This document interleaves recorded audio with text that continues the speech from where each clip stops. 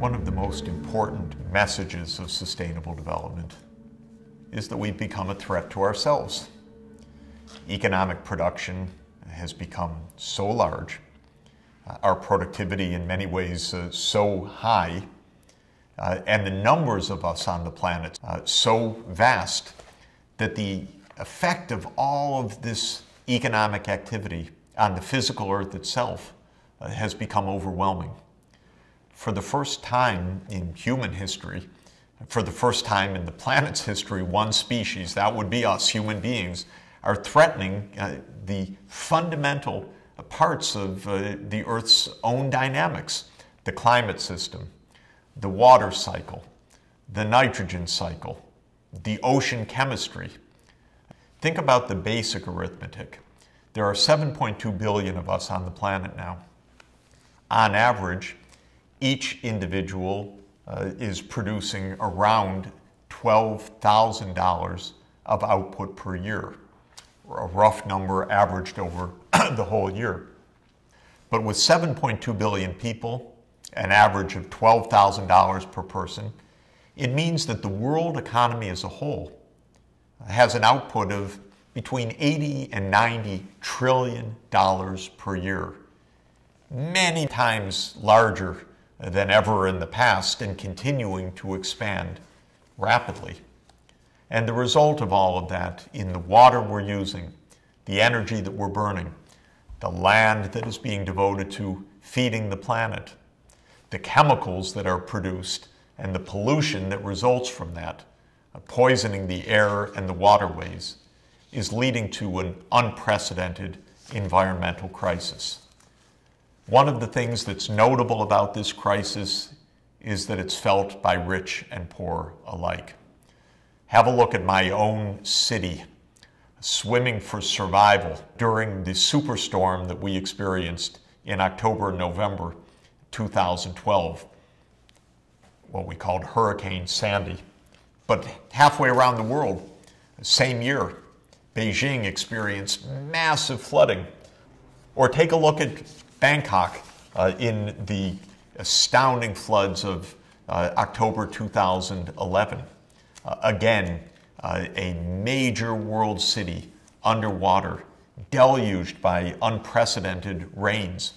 And as in all of these cases, a huge setback for the economy, loss of life, massive loss of property, billions or tens of billions of dollars of damage, and an unsettled global economy because a disruption in one part of the world, in a world of interconnected production, of supply chains that stretch across the world, mean that a flood in Bangkok can disrupt automobile production or computer production all over the world because of components or factories that can't get to market during these disasters.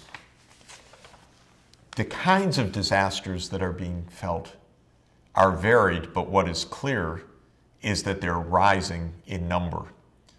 What we call hydrometeorological shocks or disasters, water and weather related, whether it's deluges, extreme storms, hurricanes and typhoons of huge impact, storm surges and floods as swept over Manhattan or Beijing or Bangkok, massive droughts that lead to the remarkable and shocking phenomenon you see here of terrible forest fires that spread across the American West in 2012. These kinds of varied storms, shocks, heat waves, droughts, floods have become the new normal for the world.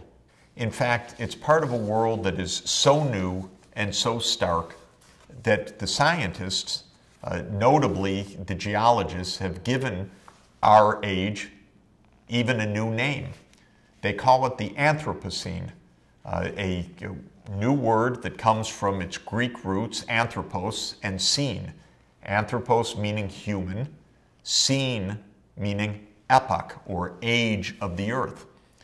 And what the scientists are telling us is that this is the human age of the planet. They don't mean that in a good way. They mean it in its uniqueness and in a very dangerous way, that humanity is changing the water cycle. The climate is warming the temperatures, is melting the glaciers, is threatening the great ice sheets over Antarctica and Greenland, is causing the oceans to become more acidic, is threatening other species with survival in such a fundamental way that the planet behaves differently now, even from a geologic point of view, hence the Anthropocene. One of the main drivers of these changes is humanity's massive use of coal, oil, and natural gas, three energy sources we call fossil fuels. When we burn coal, oil, and gas to move our cars, heat our buildings, drive our industrial production, produce electricity, we end up with carbon dioxide emitted into the atmosphere. And carbon dioxide in the atmosphere changes the climate. This stark graph, which we will revisit later on, shows the cycles of carbon dioxide concentrations in the atmosphere, shown here over the last 800,000 years. Well, by natural processes, mainly changes of the Earth's orbit and the effects that produced, carbon dioxide in the Earth's history has gone up and down in kind of a wave-like manner. But look at the recent few years, the blink of an eye in terms of the Earth's history.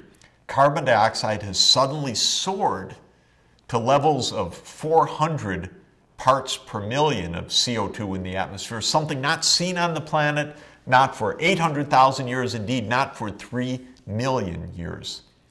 And this is causing massive disruption of the climate system, global warming, and more extreme events like droughts and floods. We'll be talking a lot about this and what can be done about it, but it is a stark illustration of how humanity is changing the basic Earth processes. A group of scientists got together a few years ago and noted that it's not only the carbon dioxide in the air, but many other things that we're doing, the way we're using water, the way that we're putting nitrogen-based fertilizers into the soil to help crop productivity, but putting it on in such large amounts that the nitrogen cycle itself is affected. The way that carbon dioxide in the atmosphere affects the ocean chemistry, making the ocean more acidic. The way we're chopping down trees to make room for new pasture land and farmland. In other words, all of the varied effects of a big crowded planet and a lot of economic activity threatening the planet's systems. And so this group of scientists said, we are trespassing boundaries that are safe for humanity. So these scientists said, we need to identify the safe operating limits for the planet. We need to understand what those planetary boundaries are. And around the circle you see here is their visualization of those planetary boundaries. Have a close look. Climate change, ocean acidification, ozone depletion, the nitrogen cycle, the phosphorus cycle, global freshwater use, changes in land use, loss of biodiversity, driving other species to extinction, that is, aerosol loading, the particles we're putting into the atmosphere through industrial processes, and chemical pollution, poisoning air and waterways. These are planetary boundaries that we trespass at profound risk for ourselves and for our children. A core goal of the science of sustainable development is to understand these risks and, most importantly, to determine what we can do so that we stay within the safe operating limits of humanity. We honor and respect these planetary boundaries as we continue to improve our well-being. It's the combination of economic prosperity, social inclusion, ending poverty, and ensuring environmental sustainability that is the holistic objective of sustainable development.